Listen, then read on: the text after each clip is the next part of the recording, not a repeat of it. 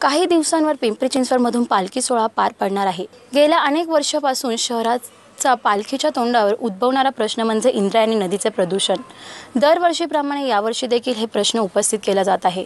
दरवर्षी या प्रश्नाचे उत्तर राष्ट्रवादीच्या नेत्यांकडून देण्यात येते, परंतु यावर्षी शहरात राष्ट्रवादीची सत्ता गेली असून महापालिकेचा कारभार आता बीजेपीकडे आला आहे आणि यावर्षी देखील हा प्रश्न उपस्थित झाला आहे। इंद्रायणी नदीच्या प्रदूषणाच्या संदर्भात नवनिर्वाचित महापौर नितीन काळजे यांना विचारले असता ही नदीची सफाईसाठीचे टेंडर लवकरच काढण्यात येणार असून याबाबत पीएमआरडीला देखील पत्र दिल्याचे नितीन काळजे यांनी सांगितले।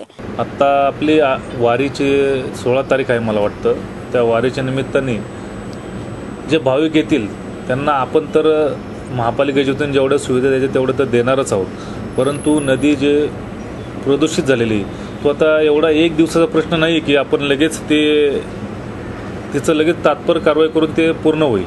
हा खूप मोठा थोडा जटिल प्रश्न आहे, परंतु आपण आता STP प्लॅनचे 2-3 प्रकल्प आपण चिखलीमध्ये पूर्ण त्याचं टेंडर करून त्याच्या ऑर्डर काढण्याच्या तयारीत आहोत। नाही असं नाही म्हणता येणार, आपण इंद्रायणी लोणावळ्यापासून खराब होते आलेली आहे, त्याच्यामध्ये आपलं पण खराब आपल्या पाण्यामुळे होती हे आम्हाला मान्य आहे, परंतु त्यासाठी आपण कालच मी पीएमआरडीला पत्र दिलं की पीएमआरडीची अर्धी हद्द आपल्या पीएमआरडीमध्ये येते, अर्धी बाजू नदीची आपल्या महापालिकेमध्ये येते, तर हे दोघांचं एकत्रितरित्या नदी सुधार प्रकल्पातून नदीचं काम व्हावं अशी एक माझी इच्छा असल्यामुळे मी पत्र दिलेलं आहे। इंद्रायणी नदी ही लोणावळ्यापासून दूषित होत येत असल्याने काळजे यांचे म्हणणे आहे, तसेच पिंपरी चिंचवड शहराकडून देखील नदी दूषित होत असल्याचं काळजे यांनी मान्य केलं आहे।